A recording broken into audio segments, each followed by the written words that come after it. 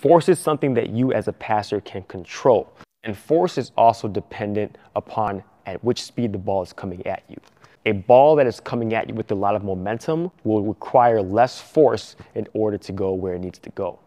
While a ball that is just dropping from the sky will need more force to go where you want it to go. So when it comes to force and actually passing a ball, there are kind of three things you can do.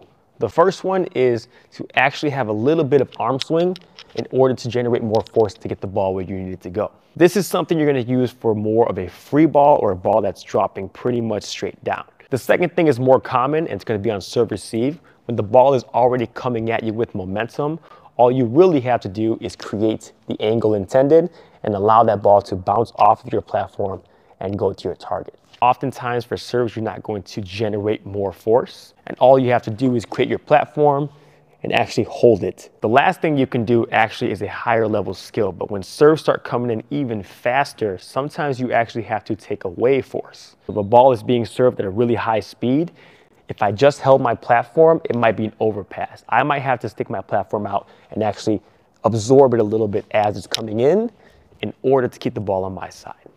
The more practice you have seeing actual serves and practicing your passing overall, the better you will understand how much force is needed for each particular type of serve or each particular type of situation.